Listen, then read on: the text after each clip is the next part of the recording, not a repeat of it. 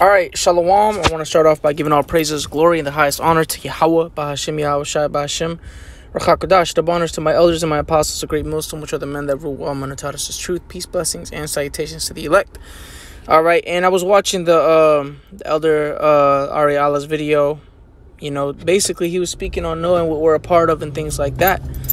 And he mentioned something that kind of, you know, moved my spirit to make this lesson, which did inspire me to make this lesson right here. You know, a quick one, ain't nothing too deep or too, I want to say too deep, but nothing too, you know, too long. You know, just something quick that was on my spirit to say, which basically is the other men's labors, man. We've entered, us younger brothers, you know, I'm a younger brother in the faith, you know, and even the brothers that are from the 07 era, you know, they've been, you know, doing this for, you know, over a decade at this point, you know, and we've entered, and they've entered into other men's labors, which is the parable in the book of St. John, the 4th chapter, which I have the scripture here.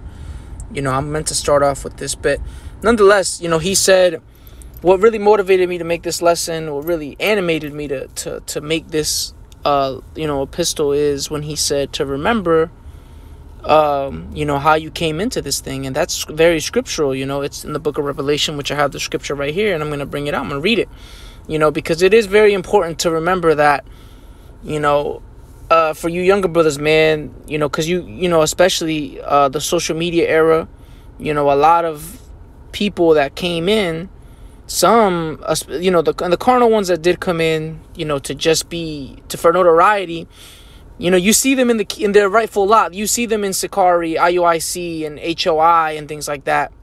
You know, that's where you see them in. But some of them are even here in Great Millstone. But then you see they get rooted out because they come with a different intention. They come, you know, they have that. I believe Apostle Gabar calls it cult of personality. You know. That's what you see in those men. They just come in for notoriety and to look a certain way. They come in just to wear diadems and to have a name in Israel. And that's not what it's about. We all came into this in humility for repentance at the end of the day. Yes, brothers, you know, elders are superstars to us. But the sincere ones, they don't have that mentality that they're a superstar. They're humble men. And that's how we all ought to be, you know, when we came into this. So let me start off with this. The book of St. John, chapter 4:38. I sent you to reap that whereon ye bestowed no labor. Other men labored, and ye entered into their labors. Right, and that is the parable, and we have entered into these men's labors. Especially you younger brothers. That's a year, 2 years in. You know, you're coming into something that's already built and established, which means that, you know, truthfully speaking and humbly speaking, you don't have a say in how things are run.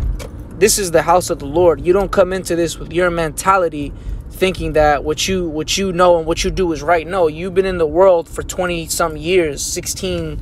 Some brothers coming in are 16 years old. You've been in the world for 16 years, 20 years, 25, 21 years of your life.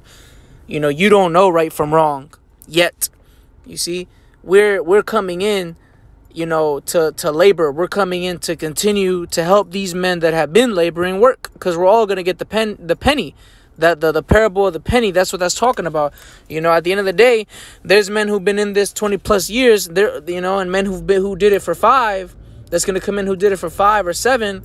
And nonetheless, they're going to come into the kingdom of heaven if they're of the elect, and we're all going to receive that penny. Lord willing, we be of that number, right? Well, when we come into this, the Lord's house is already established a certain way.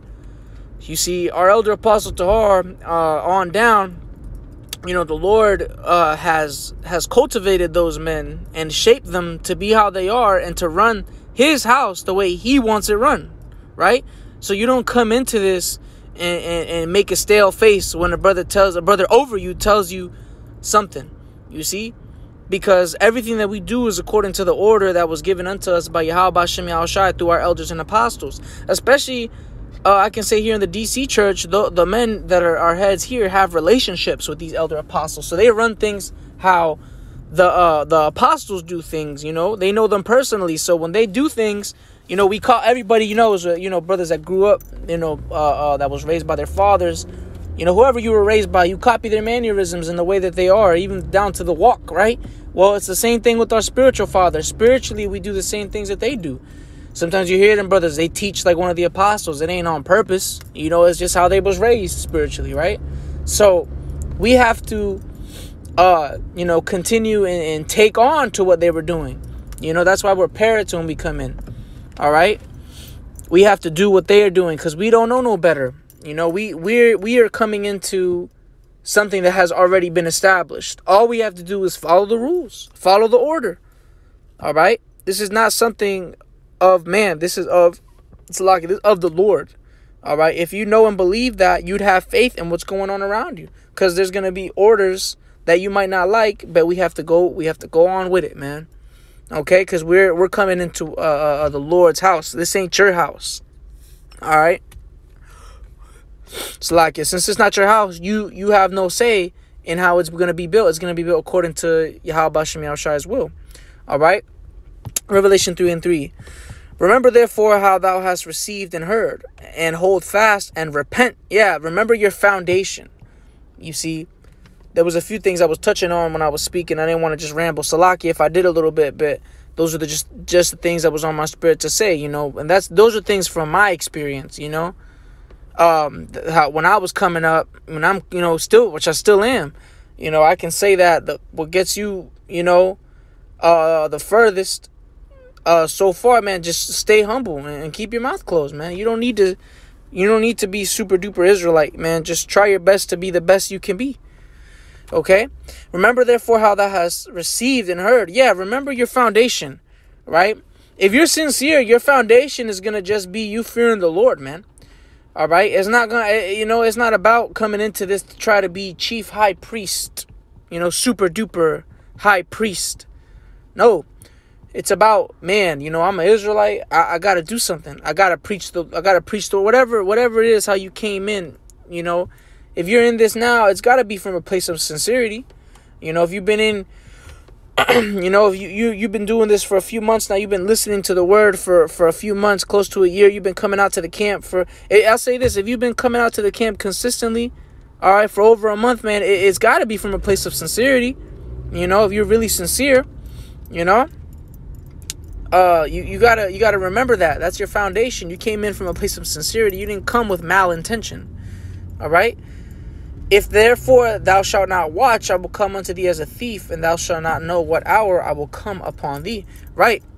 Yeah, if you don't watch, you have to continue. You have to continue on in this thing, man. All right? You have to hold fast your faith, right? How you received and heard. That's your foundation of your faith. When you first came in, why'd you come in? Did you come in because you wanted to look cool, you wanted to be on camera? Or did you come in because you were sincere about serving the Lord? I know I can say for myself, you know, being on camera was the furthest thing from my mind, man. You know, I say those things in humility, you know, but, you know, what was on my mind was, shoot, man, the Lord kills people that don't do what he says. Let me get out there, you know, at least listen to the word, something, you know. That's the mindset you got to have, man. All right. And if you stop watching, he's going to come upon you as a thief, and you're going to be destroyed in your security, like it says in the scriptures. All right. So what we have to keep, when you first came in, right? You really, you know, you have to be quiet. You know, you have to be humble, right? That's the mindset you have to keep. Okay. Because why? You're coming into a house that's already been established. This is already up and running. All right. Great millstone, the elders and apostles